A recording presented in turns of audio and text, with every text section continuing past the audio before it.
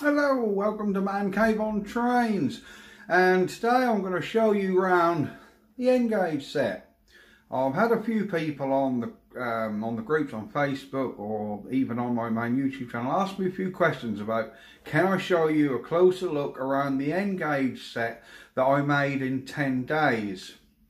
Yes, I did make this layout behind me in 10 days. I'd never had a layout before, and I basically started with a table, and I'm very impatient. I'm not one of these people that can add a little bit every month and take 3 years to build a setup. I wanted the 10-day setup, not the 10-month setup, which is what I managed to do.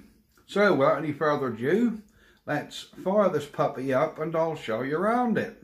Right, as you can see, I have two layers. I had never done model trains before, ever. I'm 46 years old and I've never had a train set in my life. Due to space requirements, I've managed to secure the little spare room upstairs in the house off the missus. And yeah, due to space, I decided to go for a relatively small layout, so I went 5 by 3. And I basically got a kitchen table off Facebook Marketplace, or a dining room table. This is just a 5 by 3 table with screw-on legs. So if I ever need to move or get out of this room, I can just unscrew them metal legs and lift the rocks off and pull the trees out, and I can pick the whole thing up. And you know, so if we ever move or I need to get out of the room, it's not a problem. I didn't want to set up what was fixed in the house, so you know, it's basically there and you can't move it. So as you can see, it's N-Gage, and yeah, it's really simple. Table on top there, you can see that little mark on there, look. That is 30mm styrofoam. That's a blue styrofoam. And on top of that, all I did on top of that was, I didn't use a track plan. I made this whole thing out of my head. So basically I got a bundle of used track and I started building a track. I built a bottom track, and once I was happy with the shape of the track, I thought, yep, that'll do.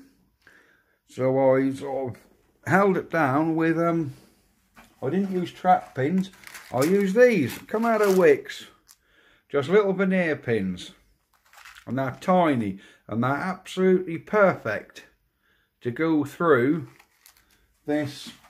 This is Feshman track, Feshman, I hope I pronounced this right, Feshman Piccolino, or something like that. And the track pins, they're just fine.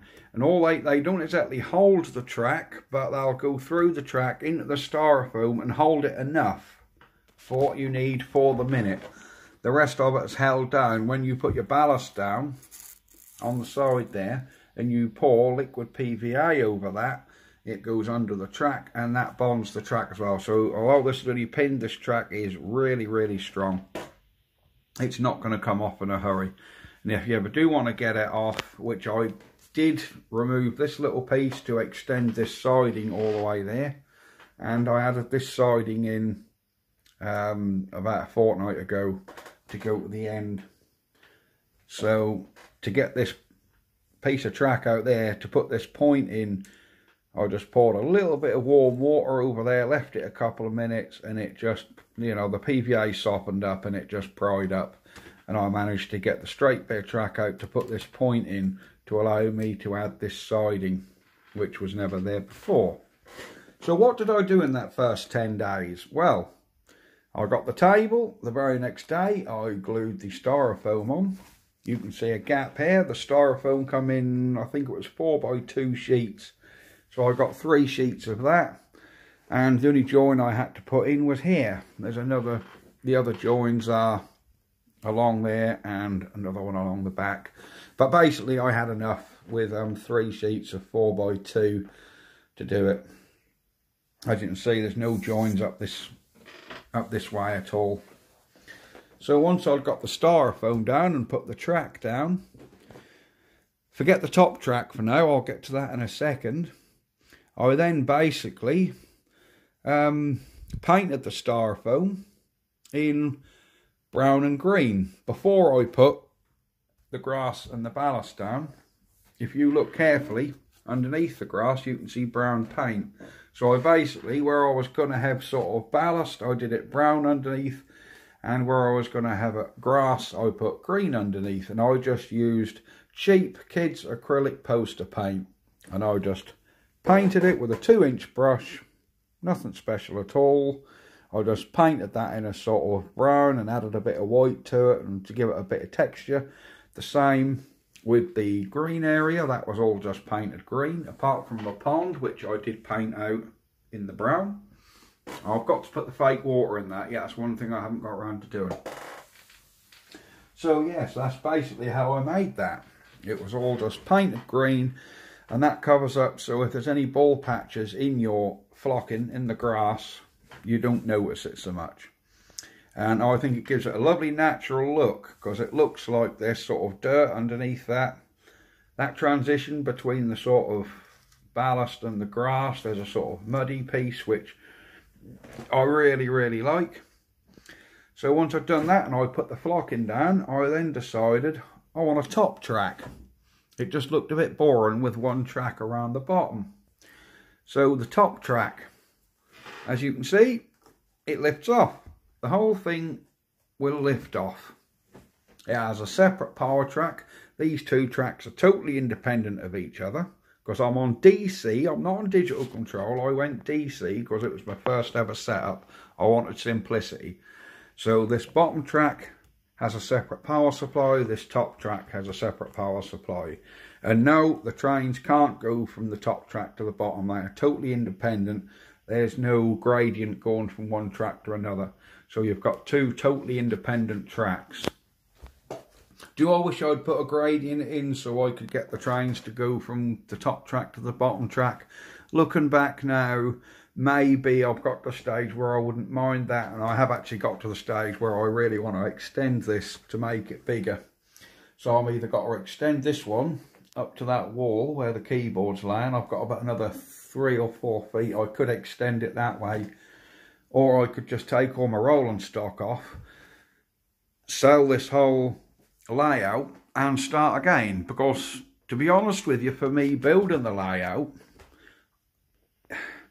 it was more fun, or as much fun. No, it was more fun than actually running the trains. Running the trains is great, but once it's done and they're going round and round, yeah, I do like watching them, and I love playing with them and backing them down the points and shunting them about. That is great fun. But I also enjoyed the building of the layout much more. I really enjoyed building the layout. The first thing I did when I got back from work, every evening I came up in this room and I'd done a bit more. And yeah, so I basically laid the flock, laid the track. I decided I wanted a top track. How did I make up the top track? Well, I got a big piece of, a big roll of backing wallpaper. That's nice and stiff. I laid a section of wallpaper, the full length of the table, on top of this track. Before I'd put the trees or the scenery on, I just laid a piece of wallpaper on top of the track, and I built another track on top of that, because I had enough track left over. So I built this section of track on top of my wallpaper, and I basically drew round the track with a pen, and I marked about, I think it was 2 inches either side, or 50mm if you want to be posh and modern. I went about 50mm either side and drew round, and then the ends I just opened up to the length of the table, because that comes to the end of the table there and the end of the table there. Excuse the shadows, but the lighting isn't that good in this room. So yeah, I basically then drew round that wallpaper, and then I cut it out. I cut the middle out and laid that on top of a piece of, I think it was 5-6mm plywood. That's all that is, 5-6mm ply. Just laid it on there, drew round it, cut it out with a jigsaw, came back, and these are made of, these are just styrofoam blocks. They're just the blue styrofoam Cuts ever so easy with a knife. And yeah, I'll show you how I made them. Right, how I made them. Here's the styrofoam. I just cut these little blocks. These are some spare ones I had. They fit neatly underneath there, look. All I did was I cut these out to the height I wanted, and all I used was a simple carving knife out of the kitchen. This stuff is, I can't nip it. It's surprisingly strong, but when you want to cut it, it's ever so easy. So I just got these, and to get them this texture, I used again kids acrylic poster paint and white emulsion. I just put some white emulsion inside a margarine tub, and I just poured a bit of black paint in one end, a bit of brown paint in the other end. Didn't mix it up. Painted this whole thing white while that was still wet. Dappled over, just with a small brush, dappled over it in brown, dappled over it in black. And then you basically get this sort of, you know, this sort of effect. That's really how it's done. I did sand the edges off with 80 grit sandpaper because I didn't want them square. I wanted this to look a lot more natural. Because as we all know, there are no straight lines in nature, and I wanted this to look like it's sort of... I wanted a rural setup. I didn't want a town setup. And the back tunnel is also a section of styrofoam. 2 long strips, which were offcuts of what I had left over from doing the top of the table. I had enough offcuts to do all this. So 3 4x2 sheets did all of this. And I had these offcuts, and I just crudely cut these squares out again with a knife. That's all it is. As either a bread knife or a carving knife. Just jam the knife through. Jam it through the bottom, jam it through the other side, jam it through the top, push them out. And then you push a load of little blocks out and you're left with holes in styrofoam. And again, it was painted over with my emulsion, you know, my emulsion and stuff mix.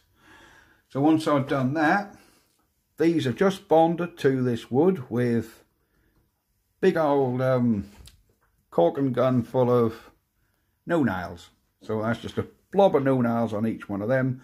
Stuck them in, laid this bit of wood down, everything.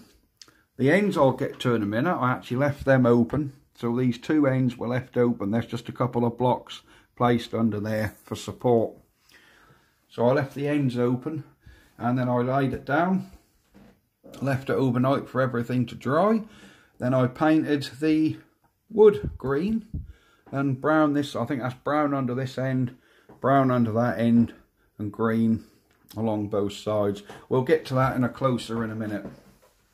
So, yep, I basically did that. This was all within the first 4 or 5 days before I'd even ran the trains. In fact, I didn't even have the trains at that point.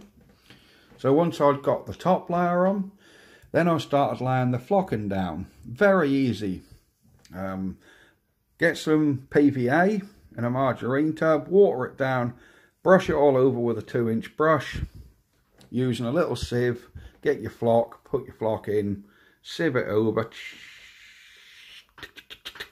give it a little tickle, it all goes down, and you're left with basically this. So I was left with this. Then I built the track up, and I actually stuck the track down. I didn't put panel pins in this top track. It's actually stuck down with, again, a little bit of no nails. A little tiny blob about every couple of inches. So I built the track, lifted it slightly, little blob, put it down. As you can see, if you look really closely, there's a little bit of... I should have used clear, but I used white no nails, and there was a little bit coming out in a couple of places. I've disguised that one with a little fake plant, but there is a little bit of no nails coming out. There are only 2 places you can spot it. It looks pretty natural, really. No one really notices it. And these, the rocks, they're made of polystyrene. Big sheet of polystyrene. I think that's 70. I can show you the thickness of it because the whole backdrop. I bought an 8x4 sheet of this polystyrene.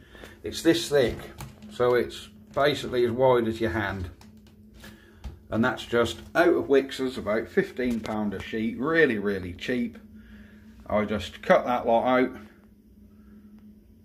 off the 8x4 sheet, and I carved all the rock face out, again, with a knife. Do it outside, it's a very, very messy job. If you do it in your house, you're going to have polystyrene balls everywhere. So I just carved all that out with a knife to get this textured finish, and done my dry brushing again, just with the old emulsion, painted the whole thing white emulsion, then go over it with your different colours. Once that's dry, thinly load your brush up with your brown paint and go over the highlights. And that basically gives you that textured finish. These rocks, let's get to these rocks.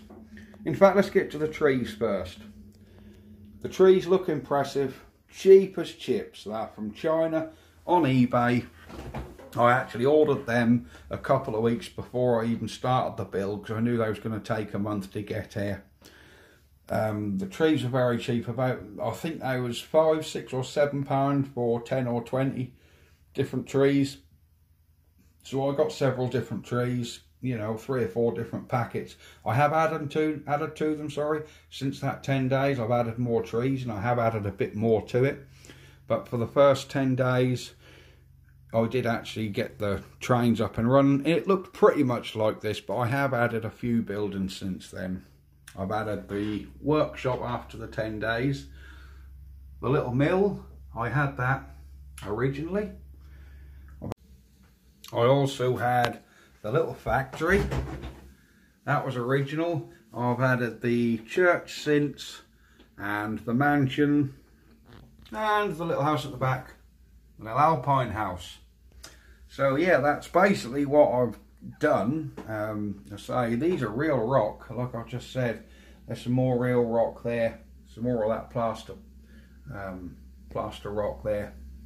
And I'm going to move on now to how I made these rocks. People say, how'd you make them? Well, it's made out of the polystyrene.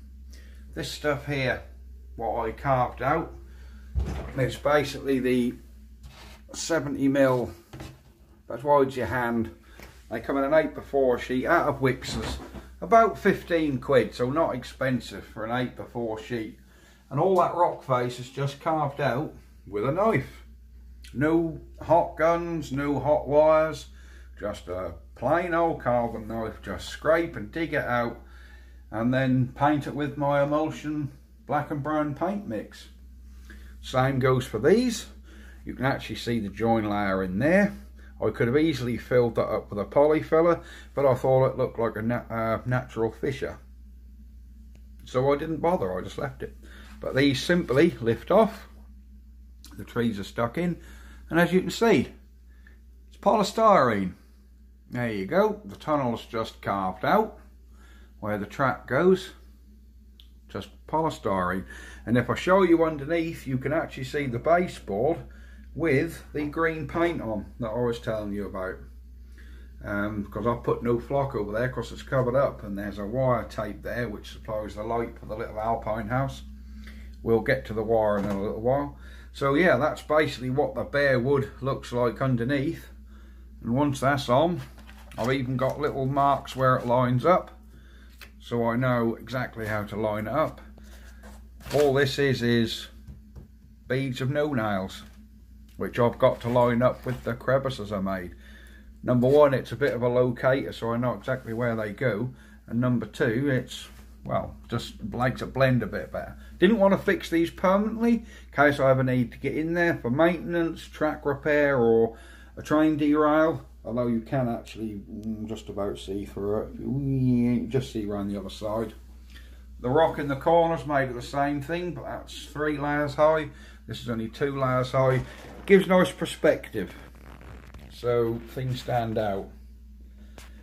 So I think best thing to do, without me waffling on, because some of you might be bored but now and go, oh, just show us at working, man. Well, I wanted to show you, really, this is not so much about how it works, it's about what I've done, because people have asked about what I've done. These buildings, as you'll see, they are illuminated, lit up whatever you want to call it. Very much Rule 1 trains these. I love the Class 37. My whole reason for setting up the train set is when I was a kid there used to be a Class 37 locally which used to pull BIS sand trains, which I've actually managed to find some of them. There are the BIS sand wagons. There they are. These are Graham Farish ones, and I've actually managed to find, I think, 7 of them. So every time one comes up, I will sort of get them, but it took me a few months just to get 7. And there's an oddment I found there. Never seen another one like that before. BIS sand for Rockware glass. So yeah, that's really why I wanted to do a train set, because I wanted to recreate the Class 37, pulling a load of these wagons. But that's as many of the wagons as I can find. I also, really, because I see it on eBay cheap, I bought this American loco. It was sold in the UK, and it was surprisingly cheap. It was under £30, and it's a Bachmann, and it's a EMD GP. Is that a GP30 or GP40? I think that one's a GP40, and it's turned. To be honest with you, it's turned into my favourite train because it runs so nice. This is so much smoother than the Class 37, and surprisingly it's much more powerful. That only has 8 wheels where the Class 37's got 12, so this is actually driven on 8 wheels, and the Class 37 over there is driven on 12 wheels. Yet this will actually pull a lot more than the Class 37, but this is a little bit heavier than the Class 37, so maybe weight adds to traction. I don't know, but I've never developed wheel slip on this. I mean, I would put all these tankers here, plus I can hook all these tankers up I've got on this little shunter. I can hook all these wagons and tankers off this shunter on the back of this lot here, and that EMD will just breeze around the track with no wheel slippage at all. If I put the Class 37 on the same load, yes, it will pull it, but on the corners it will develop wheel slip. Sometimes you have to go backwards and forwards to start off because it will just spin on the spot. So the 37 does lose traction a lot easier than this. But this has fast turned into my favourite train. I love this little train, and I actually like, yeah, I mean, I'm English, I always am, but I actually do like the way the American locos, I like the look of them better than our English locos. Sorry guys, but I do like the American stuff. I think these just look mean. They just look mean and meaty compared to, you know, the English stuff. I mean, the sort of Class 37 to me is the most meaty looking of the English locos. More so, I think the Class 37 looks more meaty than the Class 66, but you know, it's the 37 I remember, that distinctive sound, and that's why I wanted to create this. But no, the Santa Fe, I'm afraid, has taken over, and I actually love all the American style tankers. The little tankers are made by Atlas. Got a nice little collection of them. And the little fueling station. There is a video on the channel about how I weathered this from the shiny new silver it was to what it is now. There you go. So yeah, the first train I ever got was this little shunter, a little Class 08. That's also a Graham Farish. The Class 37 is a Graham Farish. That's an original Graham Farish. The Class 37 is a Farish Bachmann. This EMD is a American Bachmann. Pretty much the same company, but I think this one on the box, it said Bachmann Philadelphia, so I think that's a US made one, not an English built one, but I did buy it in the UK. So we'll have a little breeze around, and then I'll actually get this thing started for you. So you can now see all the details we've got. Oh yeah, I was going to tell you how I filled the back in. All I did was put some blocks in the back, And to make the curve, it's just thick cardboard that I bought from the range.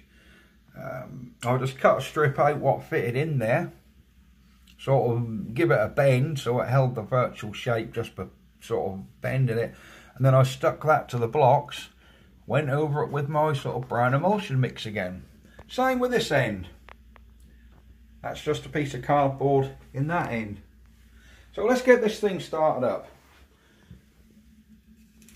Just got to plug it in, guys. There we go. And we're on. I will show you how this is controlled. If I pull my little drawer out, my controllers sit in there. This controller is just for the lights. Yeah. So all this power supply does here is control all my lights.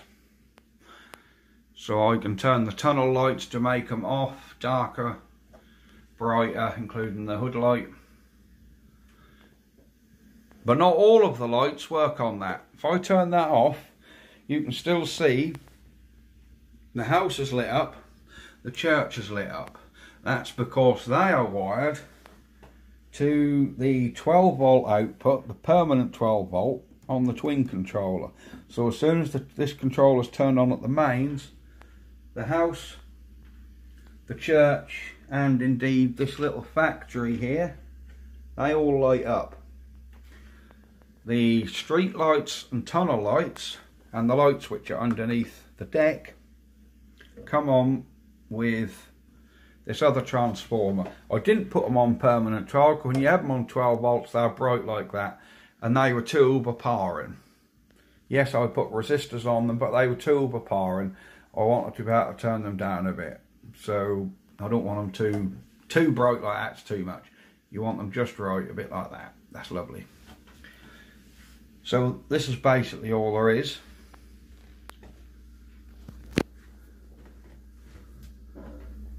So you can see the tunnels are lit up by the LED ribbon, where you can buy them lengths 10-meter rolls of LED ribbon, and I think you cut them off about every 4 LEDs to what length you want. And I just stuck that to the underside of this wood with hot glue, and you can just solder a 12 volt to the end, put that direct into this controller. All that is a single train controller, a spare one I had laying about, which I used to use in the garage for testing old car radios. Actually, I had this long before I had the train set, and I thought, well, that's perfect. So yeah, that controls the voltage to the lights. The lights which are underneath the tunnel, if we can see them, can you see them? As if I can get low enough, there they are. You can just see them underneath the tunnel. There we are. All they are is a string of they're like clear LED lights, about 3 meters. They normally run on AA batteries, but if you cut the battery box off and you've got your 2 wires, if you just put a 2K resistor on one of the wires, you can run them on 12 volt. They're also controlled by this, so they get brighter and dimmer the higher up I put it. So yeah, it works. I find working lights off a separate controller is perfect, because you can adjust the brightness exactly how you want. You haven't got to worry exactly about getting the exact resistor to get the brightness you want. Sometimes when the sun's coming in through the window, you might want these turned up a bit. When that's dark like it is now, you can have them quite low, or however you want them. So we've got the lights. Let's set the train going. Which train is going to, I can't remember which point is turned on now. Ah, the Santa Fe. She's now going to pull out. Here we go, I've got the fuel station caught up on it. There we go. There we go. So off the Santa Fe goes. Pulling his little rake of tankers.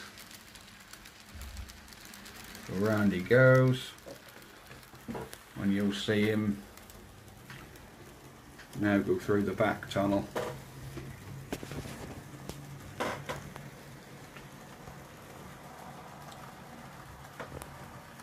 And out he'll come.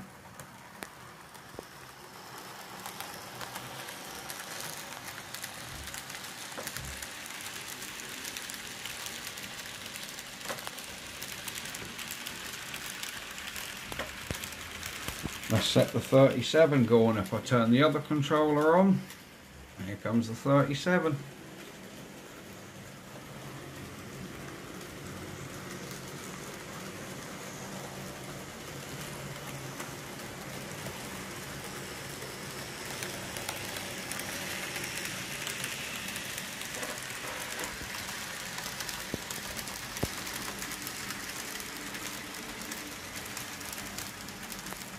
So this is basically what my train set is. And obviously if I want to, I can reverse either of these trains. I can run them at very different speeds. So I can have the American loco just shunting along nicely. If any of you guys are interested in what the scale speed for these is, let me turn this off. These Atlas wagons are about 3 inches long. If you do 3 inches per second, so if you count 1 second from the front of this tanker to the back of this tanker passing this plant, if that takes 1 second for this tanker to pass the plant, you've got a scale speed of around 50 miles an hour. Which is about what these travel at. So we really want him travelling 1, 2, yep, that's a scale speed of about 50 miles an hour like that. If you race him round, he just looks so out of place, it's unbelievable. And on the back of the 37, like I said, a very rural one, we have some, I had some spare American rolling stock. Instead of just parking in a siding, I thought, nah, we'll put it behind the 37 and put my English sand cars behind it.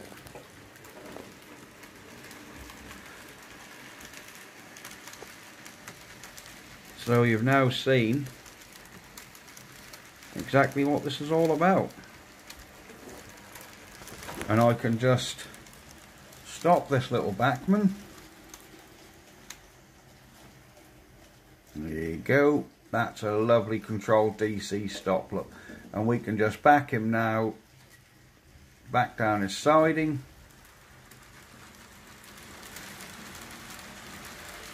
So we can back him down there.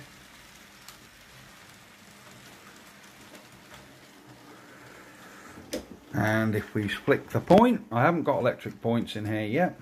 If we flick that point on, and this other point off, we can bring the little 08 out now and he can come out to play. He went on the track right, there you go. I knocked him off earlier and just placed him back on.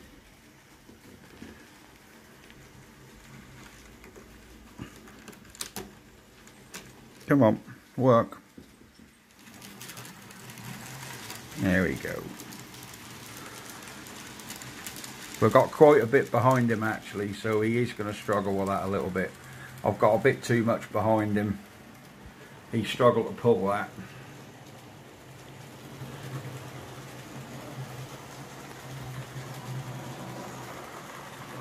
So you've now seen my model railway and everything I have. Yeah, I have got a bit too much behind him actually. A little shunter isn't designed to pull all that.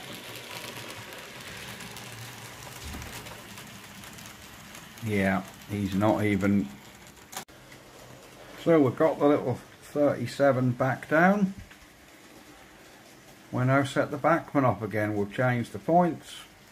Off he can go. There you go. Nice gentle pull off.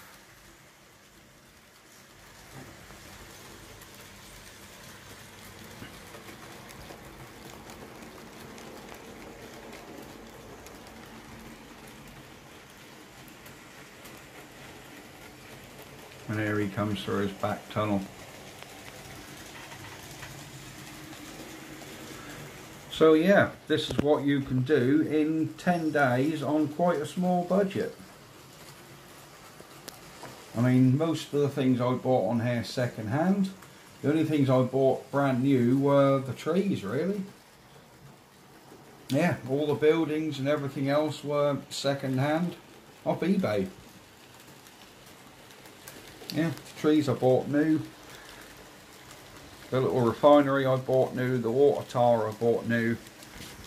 But everything else was used, including these locos, all the rolling stock. So there is my end gauge. Sorry the video's a bit long and drawn out. Hope you guys enjoyed it. Drop your comments below if you think I should add anything, whether you think I should extend this to the end of the room, or shall I get rid of this entire layout and just build a whole new one going from wall to wall. Or do I extend this, or do I keep it? Very reluctant to get rid of it, to be honest, because it was my first layout. If I built another one from scratch, I would always worry that I was not as happy with it as I was the first one I did. I actually really like this. I will try and get an elevated picture from up above so you can see it from up above. But whether I'm tall enough to reach up here. There it is. I think you can just about get it all in. There you go. So, please like and subscribe to the channel. Comment if you have any questions. Comment if you have any recommendations about what I can do. I'm not worried about going DCC. So that's not really on my list of things to do. Having digital control, it doesn't really bother me. I think if you're doing a town layout with busy junctions and lots of different tracks and sidings, DCC is probably perfect. But I don't like them type of layouts because I grew up in the country. I used to see the trains rolling through the countryside, and that's what I wanted to recreate. I just wanted a very rural scenery instead of being full of roads and buildings, and I just wanted a nice rural scenery, and I think that's what I've made. There we go. So I'm going to end the video now. So like I said, like and subscribe to the channel. It's a new channel. My main channel is just called Norfolk Man Cave. That's a totally different channel altogether. That's where I work on my old stationary engines and classic cars. So if that's your thing, hop over to my main channel. It's just Norfolk Man Cave. You'll find it quite easily. And yeah, you'll see me with my classic cars, stationary engines, all kinds of things I do on there. But I didn't think that was the right channel to be putting train videos on, because us train people, we're quite niche. That's quite a niche market. So I made up a separate channel just for the trains, as you probably see from the introduction video. So I will say goodbye for now, and happy 2021 to you, because we're now 2nd of January, I think it is today. And I hope you stay safe this year, and I'll see you in the next video. Bye bye for now, guys.